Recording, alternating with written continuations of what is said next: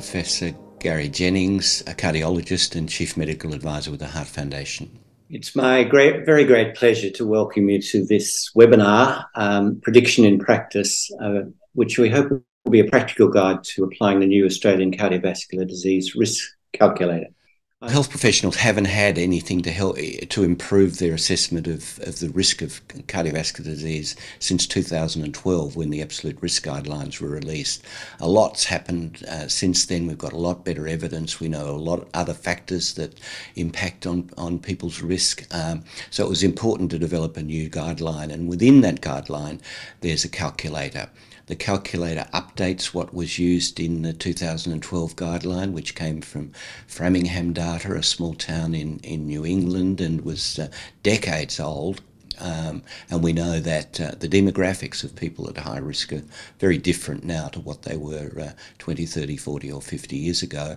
And also the population within Australia is different to that from a suburb of Boston some time ago. So there was a real need to update not just the calculator but the guideline as a whole, to make sure that we've got the right people being assessed, to make sure they're getting the right information as far as their risk's concerned, and to make sure that they're getting the right management if they're assessed as being high or intermediate risk. There's been a great emphasis on communicating risk in a way that's appropriate to consumers, and I've already talked about the overlay as far as First Nations people input was concerned. There are a number of new things that are brought into play in the guideline, of which pregnancy complications is only one. There are things like socioeconomic factors, mental health, a range of other things, and I think the calculator itself involves the standard risk factors. There are 12, so they're more than in the previous guideline, but they are the sort of standard things that we think are associated with heart disease, and measurements of blood pressure, cholesterol, tobacco, whether you've got diabetes, etc. But there are also a series of reclassification factors, so that the health professional, having got a figure out of the calculator, can adjust it up or down, and it's according to things like ethnicity, severe mental illness, advanced kidney disease, family history, or even the results of other tests which aren't part of the routine guideline, like coronary artery calcium screening. And then when they go on to management, the recommendations involve management of smoking, nutrition, physical activity, healthy weight, alcohol, and then there's the standard clinical things like managing blood pressure, lowering cholesterol, etc., managing diabetes. Now, you can't do that alone. That's best done with a team-based approach. It's best done by bringing in other kinds of resources, whether it's in the practice nurses, whether it's allied health support, whether it's other agencies that provide services like tobacco control. So we do see this as something which leads into a discussion with the patient, an agreement with the patient about what the important things are to tackle, and then bringing in all the resources that the Australian health system and beyond can provide, including social services. So what does this mean for those of you in primary care? It means targeting your heart disease screening to the right parts of the population, that is, those who benefit most from it, accurately predicting risk, and therefore making sure that those that get pharmacotherapy are those that are going to likely benefit the most. A more comprehensive risk assessment, and a facilitation of shared decision making to make sure that we get patient engagement. Often when we're trying to tell people with no symptoms at all that they might need lifetime management and even pharmacotherapy. And it supports the best practice management of cardiovascular risk. The guideline itself is over 150 pages. We don't expect every healthcare professional to read that, and for that reason the Heart Foundation's developed a whole lot of additional resources, all of which are available on the Heart Foundation website, and they will allow people, healthcare professionals, and I don't just mean medical practitioners. This is about team-based care. I think a lot of this will be done by nurse practitioners.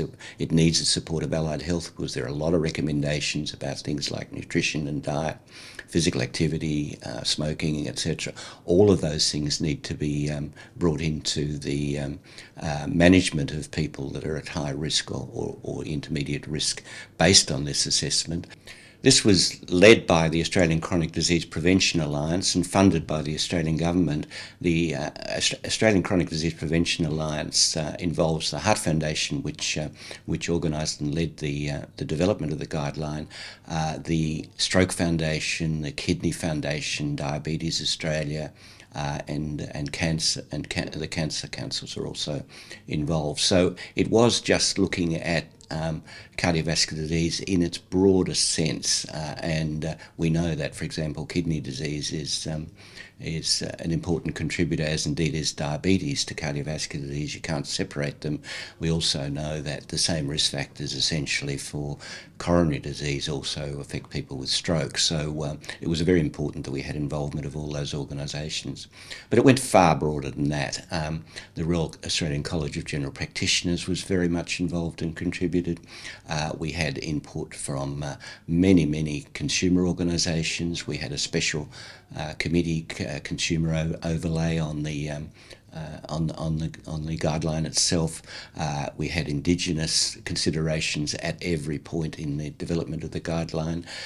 We had consultation with many hundreds of healthcare professionals and their organisations, as well as the broader consumer community in Australia.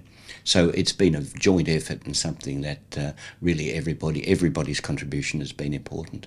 It involved expertise from 9 advisory groups, very multidisciplinary, 10 clinical specialties were represented, and over 20,000 health professionals and almost 200 stakeholder groups, as well as many consumers were invited, and many did give feedback.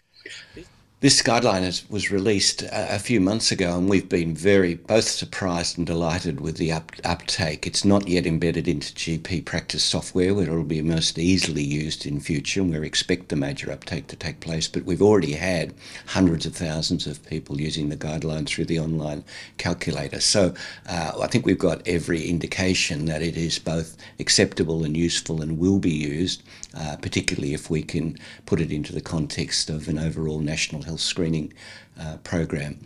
We can expect 1.5 million people to have a heart event before 2029, before the end of this decade, and that's going to bring a cost burden which is enormous, probably in the order of $150 billion.